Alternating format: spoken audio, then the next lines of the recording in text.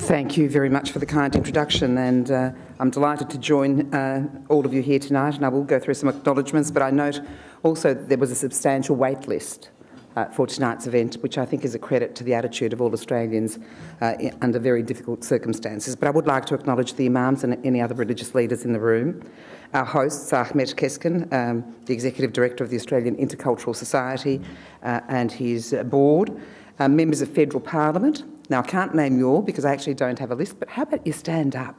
Stand up. I'm an old school teacher, so, you know, we use this tactic quite often. There's only two. I thought there were more.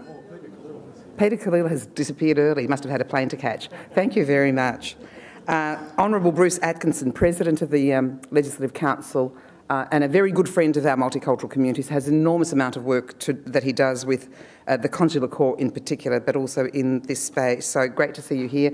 Robin Scott, my colleague, has had to leave early. He does have some personal family matters that have taken him away prematurely. Members of the State Parliament, and there are many. Now, I'd like you to stand up and make yourself known. Don't be shy.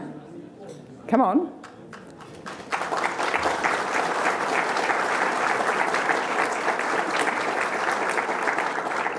There was one missing on that back table. That was Nina Springle. I think she's gone home earlier, has she? Teachers never miss any details.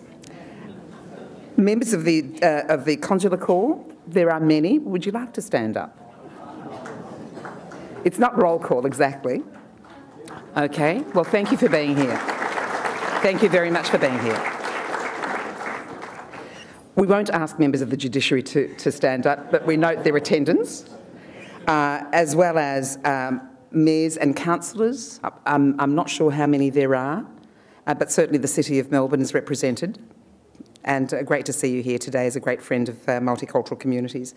VMC Commissioners and Chair are here as well. Former Governors De Kretser and Gobbo, both here. Great to see you along for this particular and a very important event.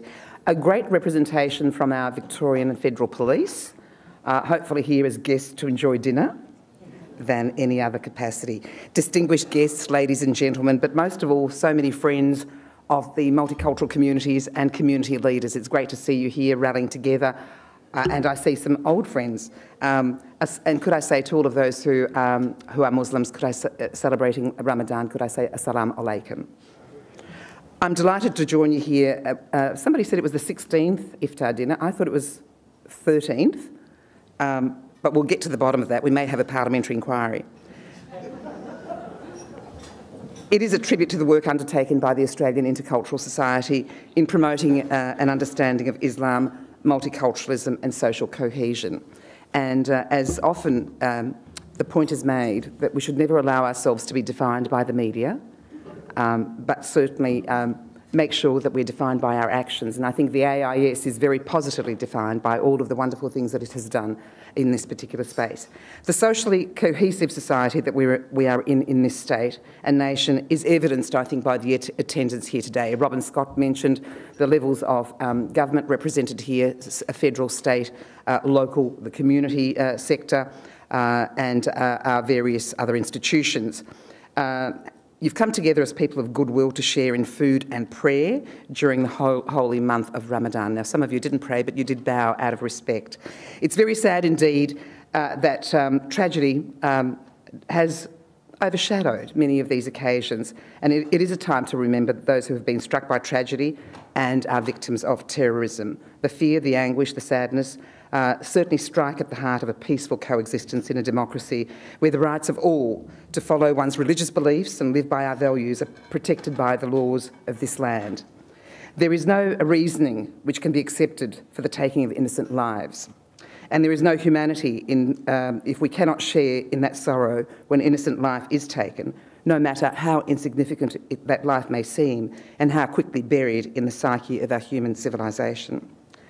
And how can we share in the grief which accompanies the loss of loved ones or the loss of innocent lives of children and young people who have barely begun their lives, to live their lives, if we cannot talk, if we cannot cry, if we cannot eat a meal together? We're all here to show how lives which understand the value of our common humanity can come together in friendship and respect to share in this iftar dinner during the holy month of Ramadan.